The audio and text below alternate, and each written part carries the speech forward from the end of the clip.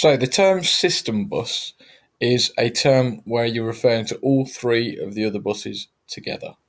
Okay, so you've got three buses, you've got data bus, address bus, and control bus, that you'll start to learn what the differences are between those and how that they're used by the processor.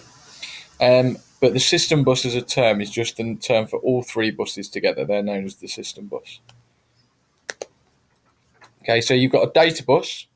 The data bus transports data, funnily enough, and instructions between components on the motherboard. And it's bi-directional, so data bus can send data in both ways, to and from the processor. So the data bus, all these buses, just in case I haven't mentioned it, are just basically wires. They're like certain tracks on a circuit that can send electrical current data down. Okay, so data bus, those ones and zeros that travel down that are data, and it can go in both directions. You've got the address bus, which is single directional, which sends address signals from the CPU to memory.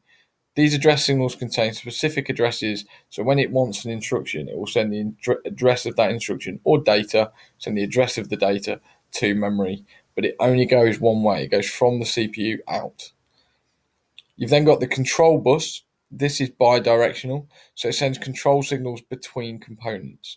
So examples of control signals include things like interrupt requests, which we've kind of previously mentioned in some other videos, clock timings, which we've not actually mentioned the clock yet, but it will be mentioned in lots of videos.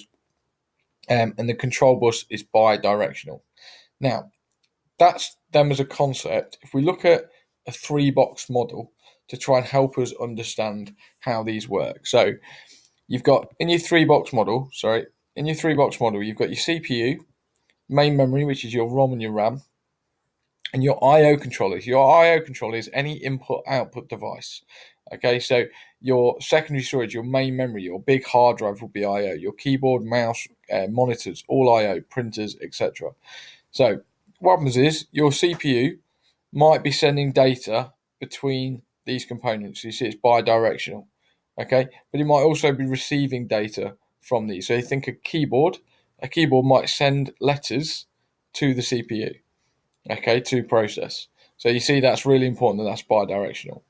The address bus, however, if the CPU wants to send an address to main memory or the I/O controller or your hard drive, etc., if it sends an address, these devices will respond with the data from that address.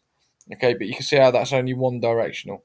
So if you imagine, if the main memory receives an address, the stuff that's in that address won't go back via the address bus, it'll go via the data bus because it's data.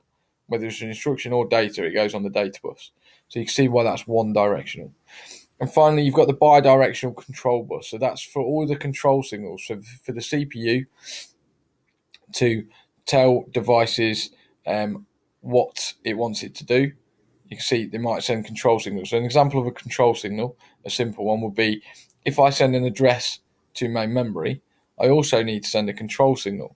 Because if the main memory just receives an address on its own, it doesn't know what to do with it. Whereas if I send a control signal saying read or write, if it receives an address and a write down the control bus, it knows, oh, I'm writing to that address, whatever's in the data bus. If it's read, then I need to get what's in that address and send it down the data bus.